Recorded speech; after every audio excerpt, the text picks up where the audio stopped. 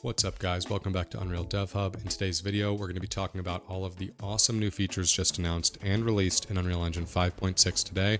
After the State of Unreal presentation, there is some awesome stuff in here for Nanite, Metahuman, and general performance for your games, so stay tuned. This is going to be an awesome set of updates. Let's jump in.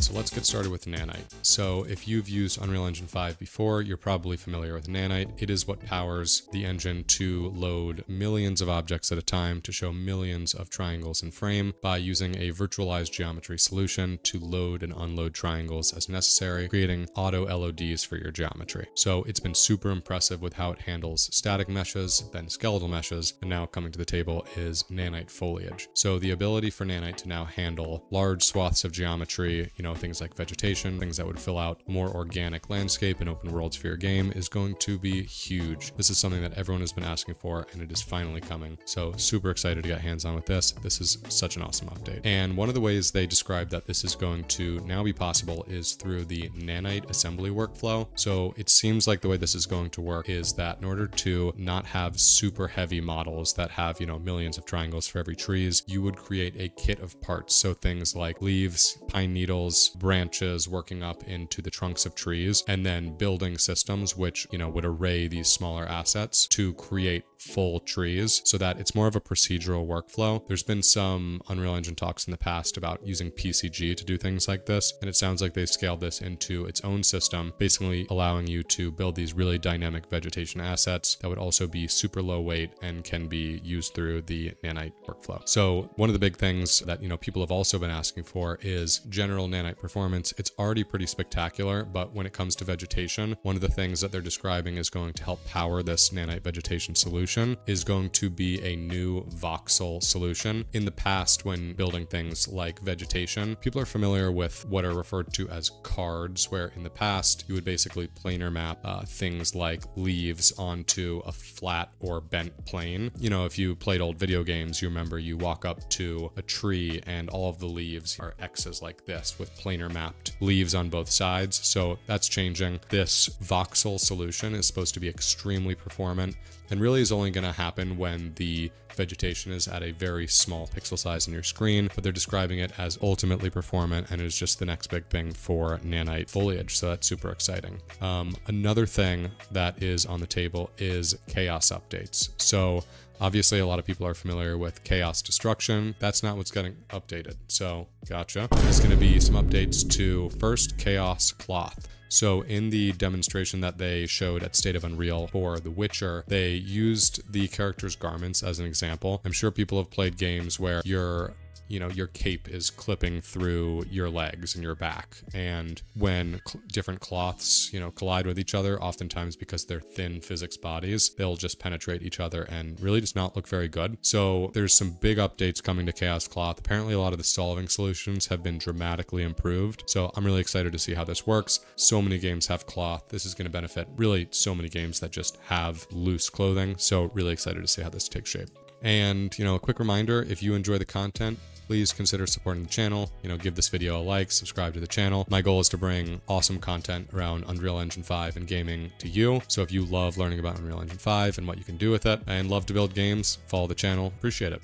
Up next is Chaos Fluid. So personally, I haven't been really able to do what I want with a lot of the fluid simulation and general water system in the past. I know Unreal Engine is pushing it in Unreal Engine 5, and there's been some valuable updates that personally I haven't really been able to use to 100% of their capacity. It seems really like the water simulation and water tools require expertise all on their own. So they're describing, Chaos Fluid Sim. This to me is interesting, and I think we're used to kind of seeing water behave in the world in very similar ways, using tools of often spline meshes that are UV down the length of the spline to work as a river. So we'll see if this really comes to fruition, but this is something that they described as a big push for the chaos system. So excited about this one. Up next is one of the things that Epic seems super huge about is they describe this as an update to the general character animation framework. So in recent updates, Unreal Engine 5, mass and smart objects are described as the kind of future of of how they anticipate users will populate large environments with dynamic characters. So in this tech demo from the CD Projekt Red team for The Witcher 4, they're showing this environment which they say has 300 plus animated skeletal mesh characters. So honestly, it looks awesome. I'd love to see how it performs. They describe it as being 60 FPS on PlayStation 5, so that's cool. But you know, so smart objects have been pretty useful. Mass could definitely use improvements. And so I'm really interested to see how this takes shape in terms of the optimization of the tools and really how you can plug in your own assets to make performant environments with super dynamic character behaviors. So seemingly, you know, all the characters here are responsive. So let's see how this works. I'm really excited. You know, this is the type of tool that a lot of developers want to build out really immersive environments. So let's see where this goes. Metahuman is absolutely the star of the show in this year's State of Unreal. They seem to just be pushing it and recognize that a lot of developers want their hands on it. There are definitely other players in the character creation toolkit game, and they are pushing back with a lot of awesome and really intuitive tools that are going to make the pipeline a lot easier for Unreal Engine developers who want to make this core to their character workflows. So a handful of new tool integrations here. First off is one of the biggest things that is really just a quality of life thing. The integration of the Metahuman editor into Unreal Engine 5 itself is just awesome. If you've ever used the Metahuman online editor before, you know it's through an online portal where you basically go to the website, edit your Metahuman through some sort of pixel streaming solution. So a little bit of latency there. It's through this online portal. It's just a little clunky. And then you export it and you have to bring it in through the Quixel bridge to use it in editor. That's the ways of the past. And now they've basically fully locked in on doing everything in editor. So you have the full suite of abilities to edit your character within the Unreal Engine 5 editor. And then it actually passes off some of the heavy lifting to some of the online Epic services. So dealing with all the textures and dealing with all the, you know, the stuff that you don't want to do locally, that's all dealt with online, and then you're able to download it to your computer. So the process is described as extremely fast, extremely fluid, hoping that this just makes, you know, the barrier to entry that much easier and allows a lot of the great Metahuman capabilities just to come right to your PC without having to go to the web first. Next up, another huge Metahuman update is the parametric body system. So if you've used the Metahuman editor before, you're probably familiar with the fact that editing the bodies is not great in the past. So apparently that all changes here. In the past, the face has had really spectacular control of how you can manipulate the facial bones, the structure, the ear, the nose, the eyes. Everything with the face was very easily manipulatable, but now that same level of control is going to come to the body. So in this demo here, we see that you know, you're able to either merge presets, so basically combine, you know, a set of different body types, or edit individual body parts, so expand the size of the biceps, the wrists, extend the arms in a very parametric way that seems very easy to control and honestly is just the level of control that Unreal Engine users have been asking for.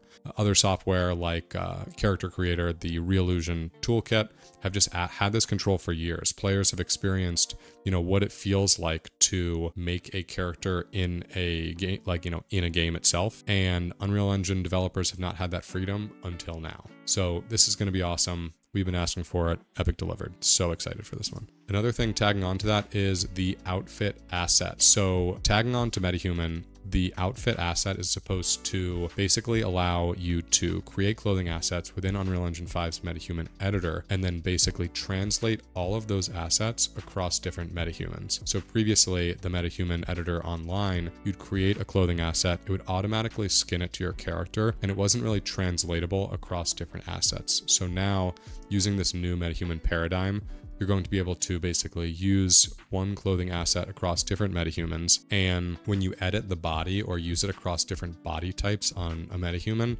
the outfit assets can basically scale to different bodies parametrically, which means that a smaller male character can wear a t-shirt and a bigger male character twice his size can wear the exact same t-shirt, and it would basically scale to fit that body. So it's awesome. I'm so excited for this. You know, the outfit creation has been something that there just hasn't really been well in the past, and excited that they've gotten that note and acted on that. So that's great.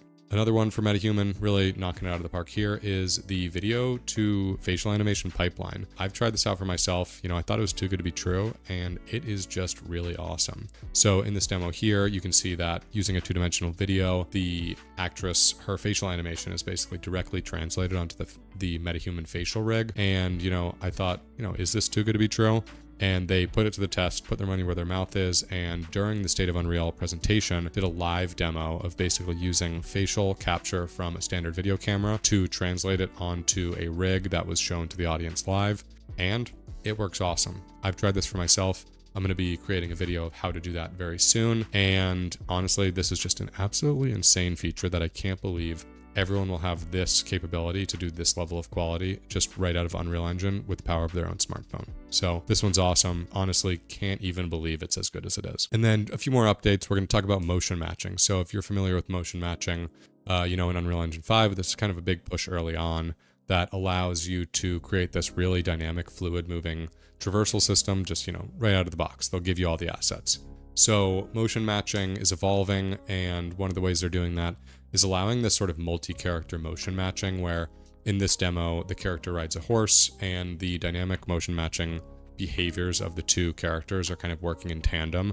So the character riding the horse is taking cues from the horse itself. So this is cool. We love it. Just additions to the toolkit for motion matching is super awesome.